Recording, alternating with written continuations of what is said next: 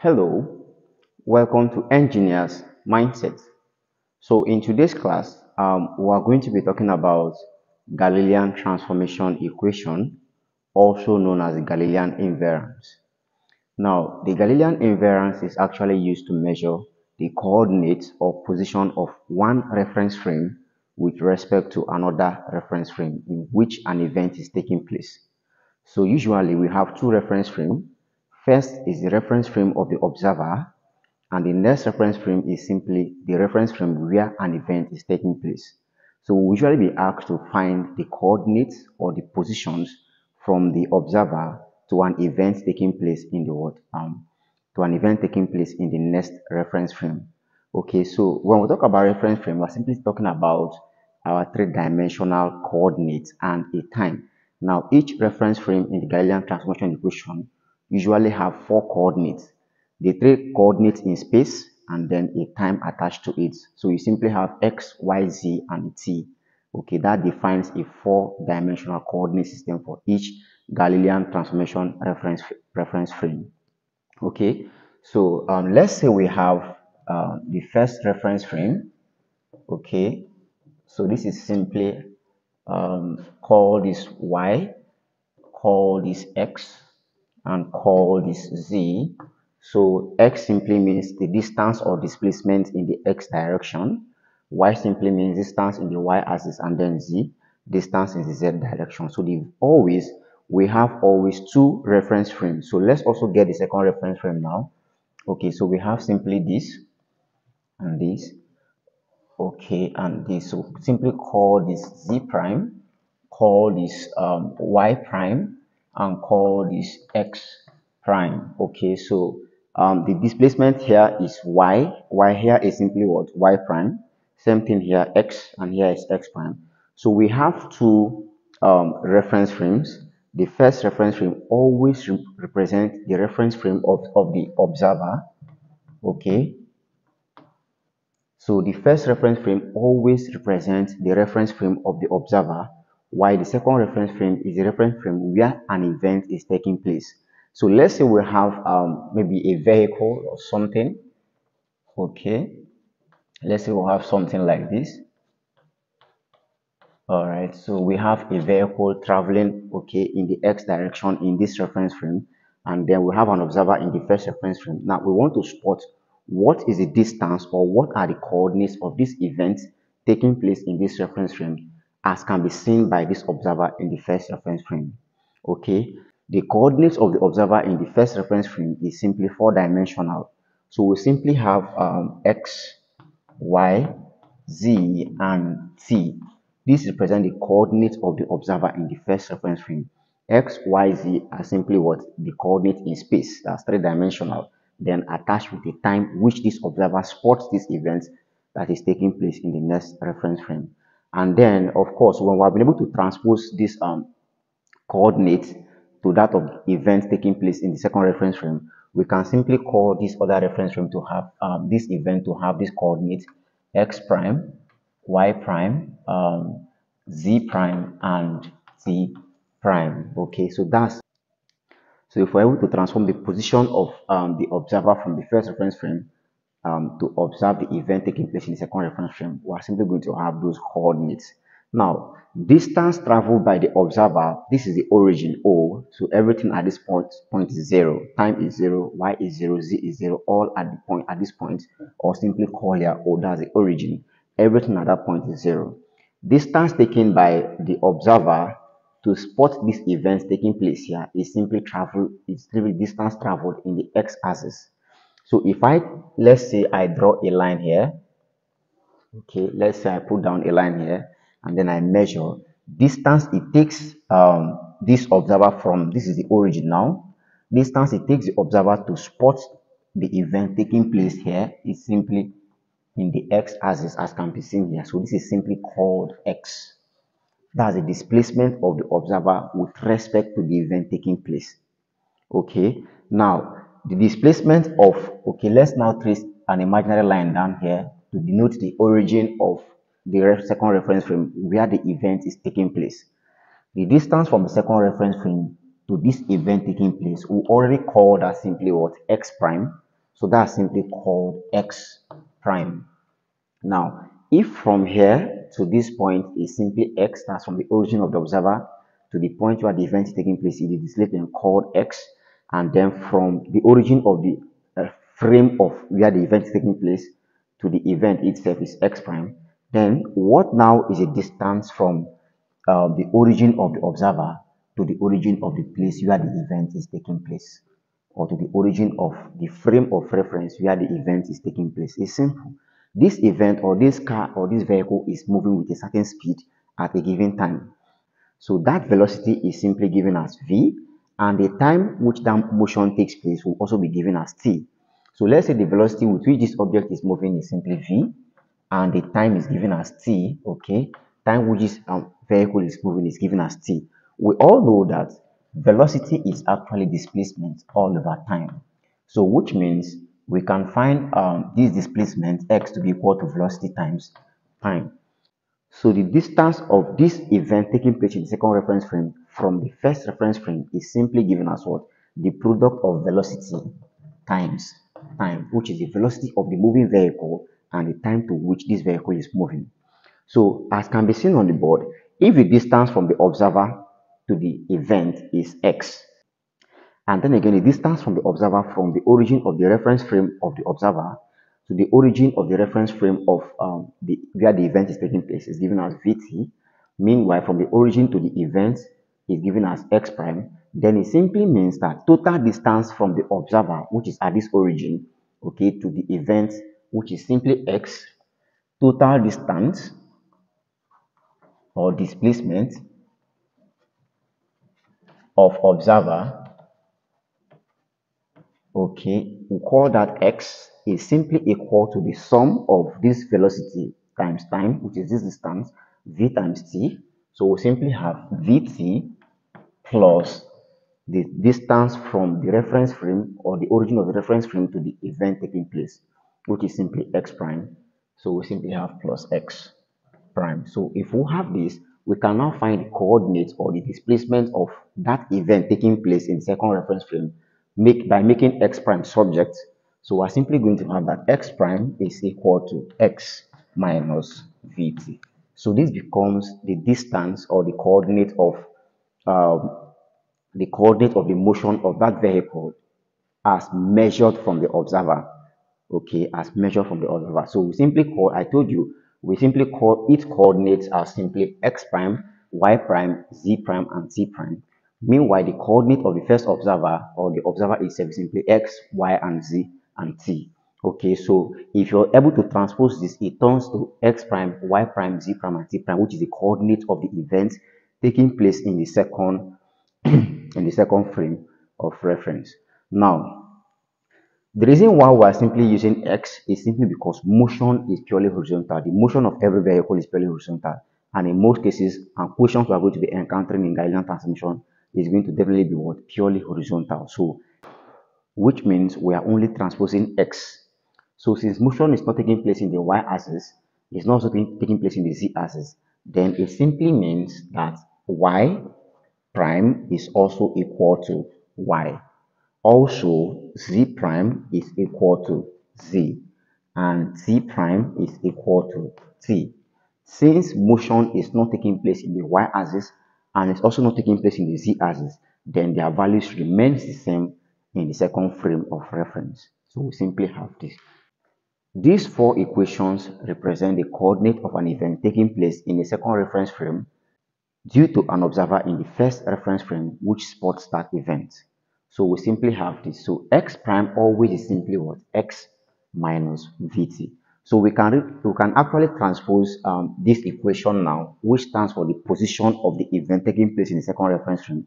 We can simply transpose this to simply be, instead of x prime, we'll simply call that x minus vt, comma, y prime, comma, z prime, comma, and t prime. So once again, I said, since motion is not in the y-axis, therefore y prime remains the same thing as y. So the distance here, if there's a distance given to us from the origin in the y direction, is still the same distance given from the origin of the second reference frame in the y direction. Same thing if it's in z, is still the same thing as the distance measured from the origin of second reference frame in the z direction, because motion is purely what? Horizontal. So y prime remains y, z prime remains z, and then t prime remains t. Okay, so having this in mind, let us attempt a very simple problem. All right, so to follow up that explanation, let's consider that we are given this problem on the board. The question says a vehicle traveling at 50 meters moved past a stationed officer with a velocity of 20 meters per second. The officer observed a baby playing in the vehicle 10 minutes later.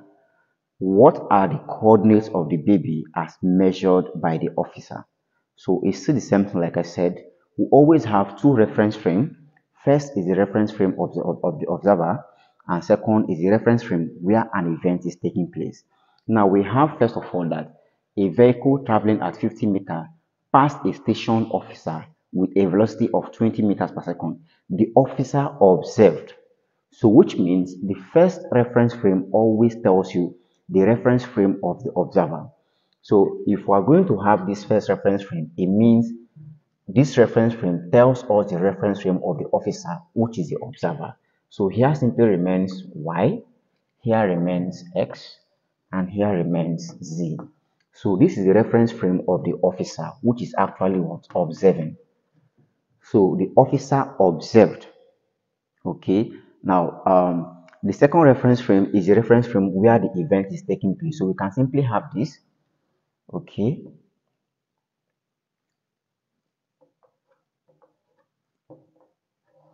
so we can simply have this, and I said this is now, since here is y, the transformation sheet shows that here becomes y prime, which is a change, here becomes x prime, and here becomes z prime. So we have the first reference frame, which is the officer. The second reference frame is now what? The vehicle itself. A vehicle traveling at 50. So this is now the vehicle, but inside this vehicle is where an event takes place. So the question says that the officer observed a baby playing in the vehicle. So this reference frame is the reference frame of the word vehicle. So you can simply call this vehicle, and then we'll have a baby. Let's simply use it to represent a baby. Okay, pardon me for that.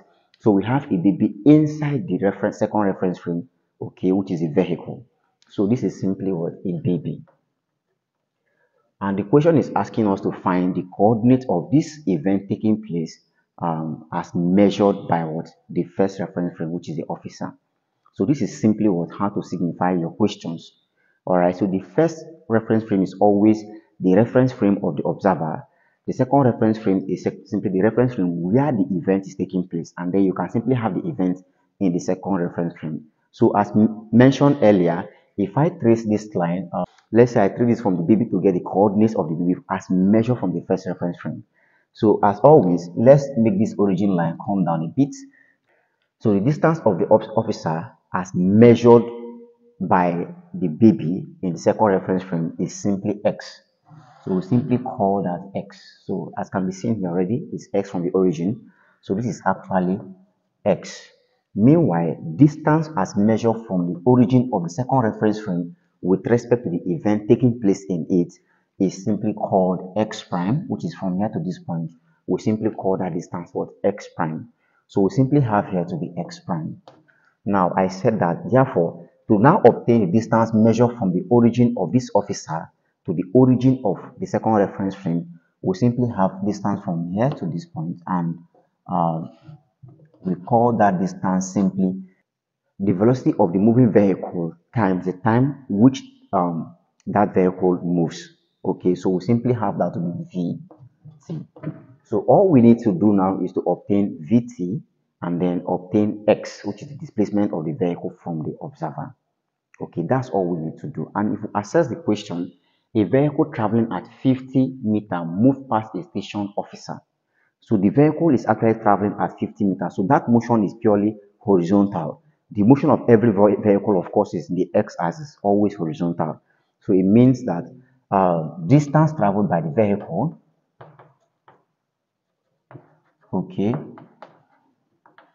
is simply x, and that's equal to 50 meters. So it means this total distance, x, as measured by the observer is simply what? 50 meters, because this baby is actually inside the vehicle.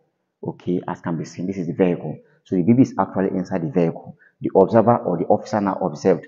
So the distance traveled by the vehicle is simply what? 50 meters. So that is the distance to which this officer observed this motion taking place. So x is actually 50 meters. So move past the station officer with a velocity of 20 meters per second. So the velocity of the vehicle V is actually 20 meters per second. Okay. The officer observed a baby playing in the vehicle 10 minutes later. So time is given as T equals 10 minutes. Okay. Of course, we have to convert 10 minutes to seconds. And of course, we know 10 minutes to second become 10 times 60 seconds, because because 60 seconds actually makes a minute. Okay, so this simply means 10 by 60. So the time is actually 600 seconds. So the time is given as 600 seconds. Now the question is asking us, what are the coordinates of the baby as measured by the officer? So it's very simple. We know the velocity of the car. We know the time which this man spots this vehicle. What we need to do is simply what? Multiply the velocity by what? The time. If we do this, then we now have this equation.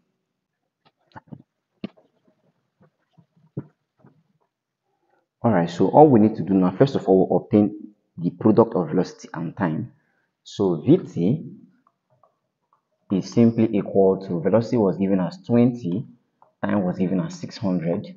Okay, so this is actually 12,000, okay, in meters. So that's just simply the distance from the origin of the observer to the origin of the vehicle. So we simply have Vt, and that's simply 12,000 given to us in meters. Okay, next is what? Now recall that this total distance it takes the observer to spot the vehicle, which is x, is simply the sum of Vt and x prime. So when we simply add all this together, Vt plus x prime, that gives us x. So x equals Vt plus x prime. So which means we can actually make s prime subject, and if we make s prime subject, this is now the coordinate of the baby inside the vehicle, and x prime is simply going to be x minus Vt. X now being the distance traveled and is given to us as what? 50. Distance traveled by the vehicle, simply 50.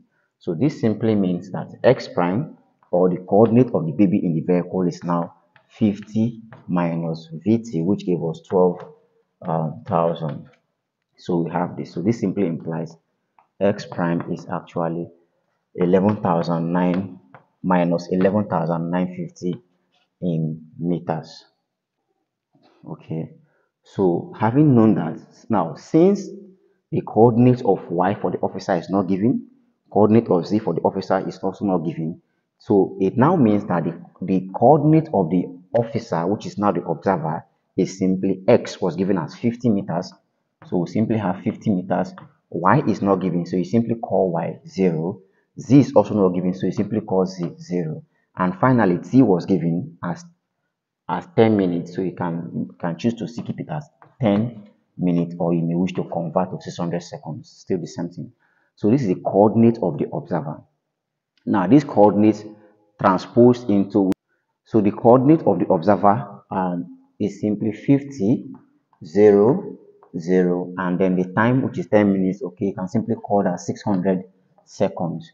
This transposed into, so you simply use an arrowhead to indicate that the coordinate of the vehicle. Now we have x prime, and x prime is simply minus 11950. So I said, since y and z is not given and motion is not in the y and z axis, it means the value of y and z for the observer remains the same for the event. So we simply have 0, 0. Also, the time remains the same as the time of the event, which is 600 seconds. So also here 600 seconds. So we have this. So this becomes the coordinate of the baby as measured from the observer. Okay, as measured from the observer, this is the coordinates of the baby.